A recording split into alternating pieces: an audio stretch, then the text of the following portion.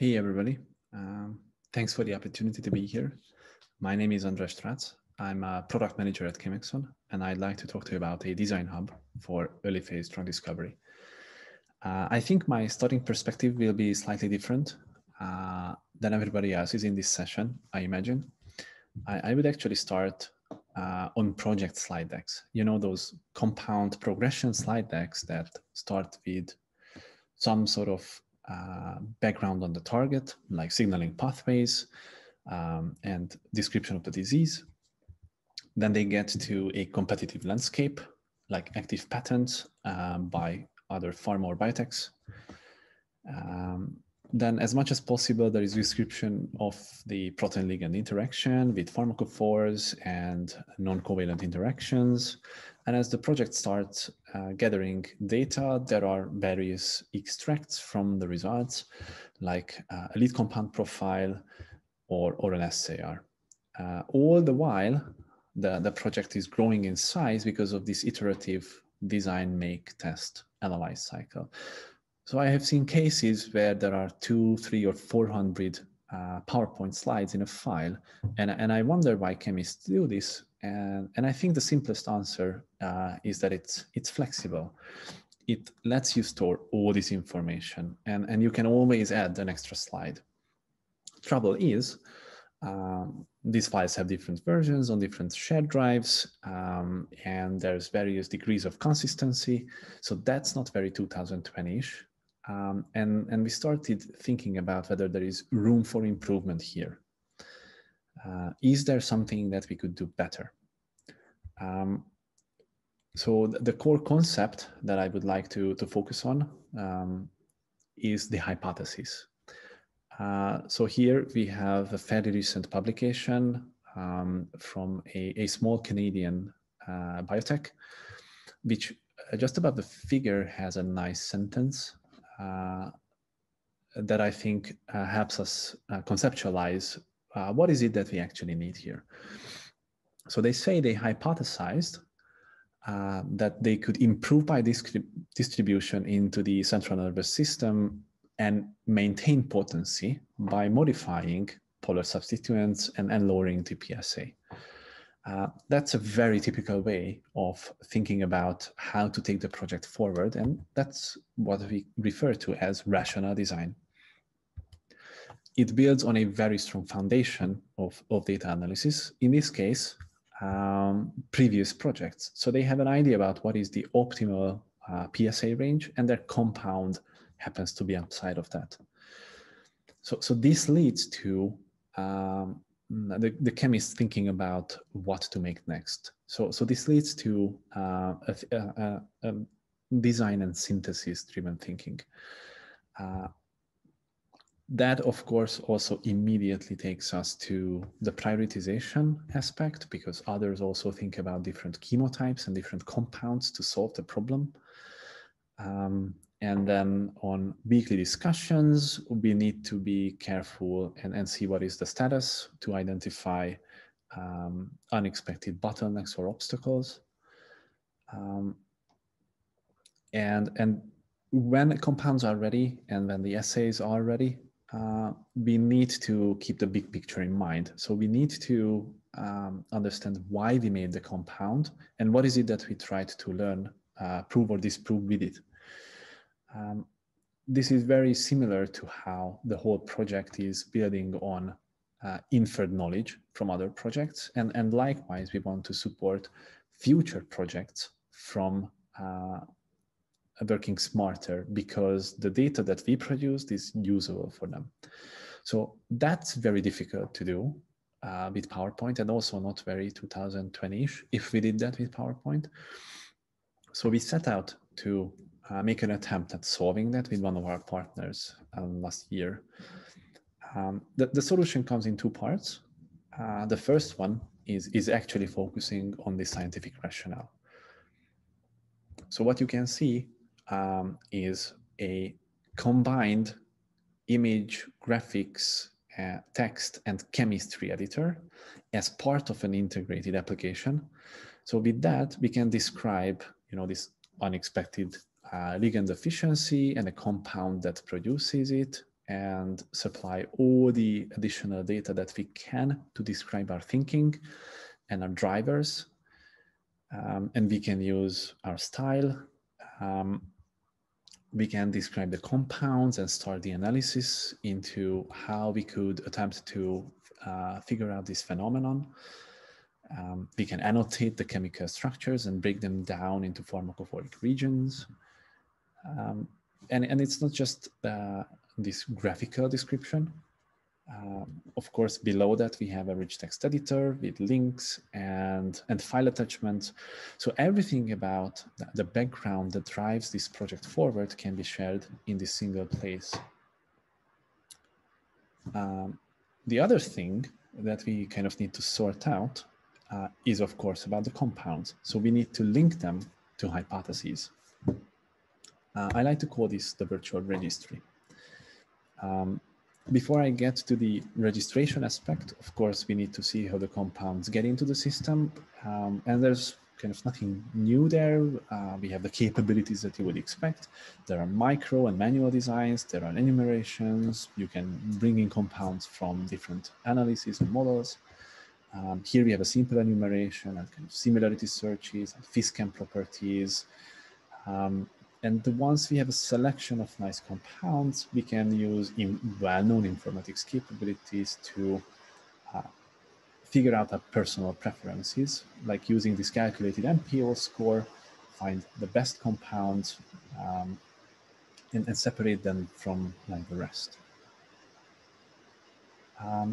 Once we're done with that, we can get to sharing the compounds. So in this design set view, I can simply share the results and take this through a quality control process, which flags all the compounds that have a problem. This has a way to catch structural issues, novelty issues, or anything that is to do with company rules. And when the compounds pass that, they get IDs. And it's as simple as that. We don't need to fill complicated forms. We don't need to bother with inconsistency either. So in an automated fashion, we can now refer to this compound as compound 527, 529, 525, whatever. So then finally, what we have is that at any point in time, we can look into this hypothesis and see what information has been gathered about the drivers, and what are the compounds and what are sort of the chemotypes or chemical series that can help us uncover this. But from this data in our database, kind of, we can offer additional views as well that can be a massive productivity boost to a project team. And one of that is a Kanban board or like a Trello view. With this, it is very, very easy to record the decisions in a weekly discussion by, for instance, dragging the progress forward. And we can do this on a hypothesis or on a design set or an individual compound level as well. And we can use this for personal productivity boosts as well. Like, what are the tasks that are assigned to me in the order of priority? And basically, am I working on what's most important to take the project to success? The other thing that we can get out from all of this data is basically any value from a knowledge base that we can use in future projects.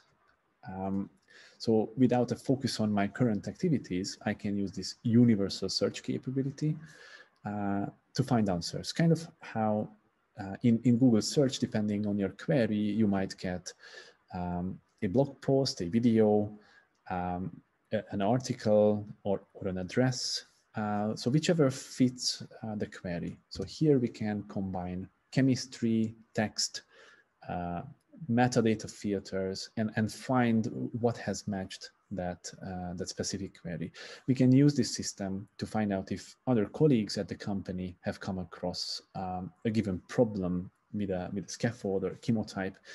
And then it might be as simple as walking up to them and asking for their help or their expertise.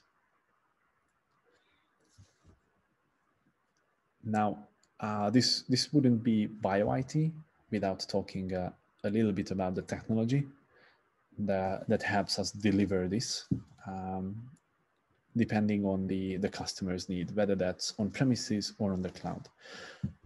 So on this fairly simple architecture diagram, I don't think you will find any surprises.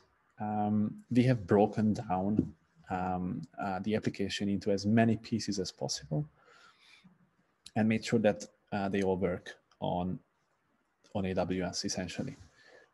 So in the middle, we have our design hub, which is a web server. It contains the business logic, and it connects to Postgres for persistence and full text search. On AWS, that would be RDS or Aurora. Then we have our identity provider, helping with users and groups and roles. Then we have our log server, helping with analytics and alerting. On AWS, that would be CloudWatch.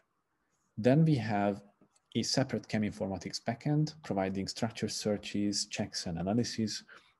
So this is the JChem backend, working on AWS Fargate or in on-premises Docker containers. And then we have our plugins, which is a connection to the computational chemistry infrastructure to describe all those compounds and guide the design and synthesis. So the plugins, I think we need to get into a little bit. How does that fit the system, and how can we do that in a flexible manner? Because it needs to be flexible to support each organization with each project at a given stage they are. So they must offer great flexibility. I think the system that we have is good. Based on feedback, I can tell that the system that we have has exceptional satisfaction, at least on the user interface, with its solution among its users. And we can use the plugins in various workflow stages. So we can use this to describe a set of compounds, or downstream a certain amount of data, or export things in different file formats if necessary, or to something as simple as to get the real ID of this compound if we use an external registry.